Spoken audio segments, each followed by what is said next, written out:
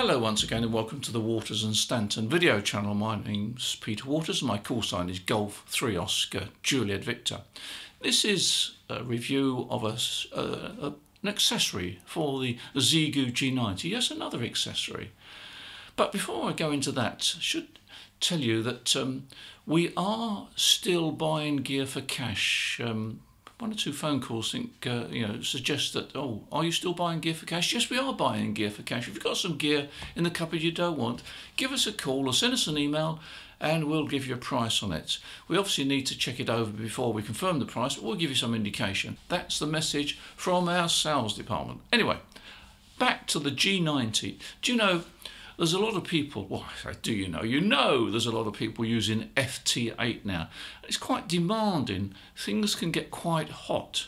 And of course, with the G90, which is a 20 watt portable, 20 watt transceiver, a lot of people will take it on holiday with them. Now, if you're going to go into Spain or Italy in the summer, or even France, the temperatures we know can rise to around about 40 degrees, even more. And that radio is going to get pretty hot. Or if you use it for FT8, it can get pretty hot. So Xiegu have produced an accessory as a fan unit, which clips onto the G90. I'm going to show you how it clips on and how it sort of operates. It may be just the sort of thing you're looking for, perhaps in the coming summer, next summer, or perhaps you're running FT8, and that does sap up the heat a bit on the G90. So anyway, take a look. And it might be just the sort of thing you're looking for. The kit comprises the fan unit enclosure with the connecting cable, the two fasteners to attach the fan unit to the G90, 4 screws, and the hex key to attach the brackets to the radio. This is the bottom of the fan unit, and these are the exhaust ports, there's one either side. You've got the DC cable connector, so the DC power supply that normally goes to your G90 goes in to that point there, and you've got another connector there which takes the power from there into the G90. You've also got some mini power pole connectors which I haven't seen before, but they are there. We turn it around the other way, you'll see that we've got another vent there. The unit, by the way, draws 150 milliamps. Underneath we've got the fan unit itself. This mates closely up to the bottom of your G90, and I've checked it out, and what this does, this fan extracts air from the heatsink of the G90 and exhausts it through the vents either side. What I should point out is that underneath the fan unit is this sensor here. This is a temperature sensor, because the fan's got 2 speeds. It's got a sort of a slow speed when you switch it on, and when that sensor senses a critical temperature, then the speed of the fan increases. These are the 2 mounted brackets.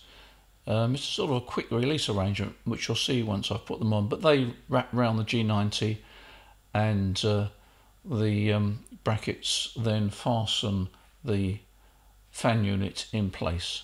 So let me show you how the brackets attach, and then I think you'll get the general idea.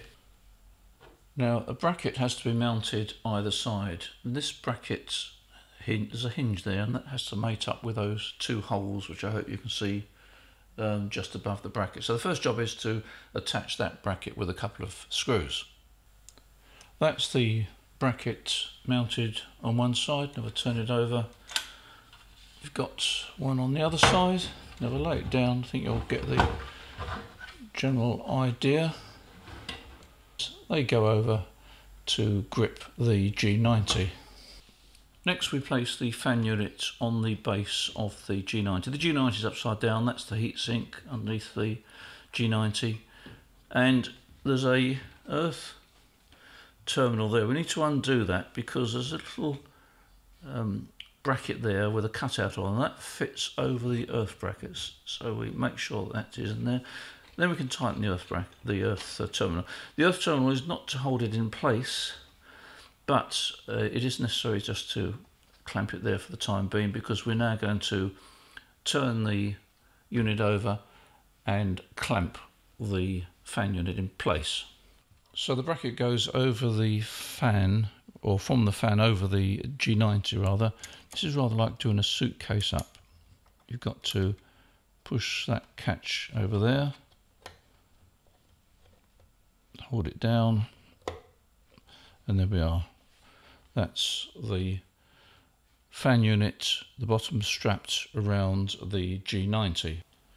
And there's a side-on view of the finished fan mounted on the G90. On my G90 I've got the base tilt stand installed, so there is a slight lift foot, and then the feed to the G90 is now through the fan side, so the 12 volts goes into the fan unit there. It powers the fan and in turn passes the feed through to the G90. When you switch it on, as soon as you connect power to it, the fan will run, but at fairly slow speed. It's not really noisy at all. You can just hear it purring in the background, and it won't come on and with vengeance until it senses that heat sink needs some venting. When you switch your radio off, the fan unit will still run, and I think that it's a good thing really, because if you switch the radio off, it'll be hot and you can let the fan run, and the fan will run until you disconnect or switch off your 12 volt power supply. So there we are. That's a nice addition if you run FT8 or you're operating from a hot country, I suppose. You're operating portable, perhaps in Spain or Italy, in the southern parts, temperature rises a bit, then makes sense. You can operate quite happily knowing that the radio is going to stay pretty cool. Now the fan is now running because I connected at 12 volts, and you probably can hear, I don't know whether you can pick it up, the mic's picking up a bit of noise from the fan. It's running fairly slowly, but it's actually seems to be resonating from this bench. What I'm going to do is I'm going to place a cloth underneath the G90. There we are, which will be, I don't know, tablecloth, whatever, and I think you'll find now that it's pretty quiet. So that's with the cloth underneath it, and that's with the cloth removed. I think there's a bit of resonance between this bench and the radio, but anyway, if you put it on something soft, it's nice and quiet. So there we are, that's the fan unit for the G90, a way to keep cool, or at least keep the G90 cool, because if you run FT8 or you're going to a hot spot for your holidays, this might be the thing that will keep your G90 cool. There we are, it's in stock. There's a link below this video. If you're interested, just click the link. In the meantime, you take care, enjoy your ham radio, thanks for your support, don't forget to press the subscribe button if you haven't done so, and I'll see you in the next video. Bye for now.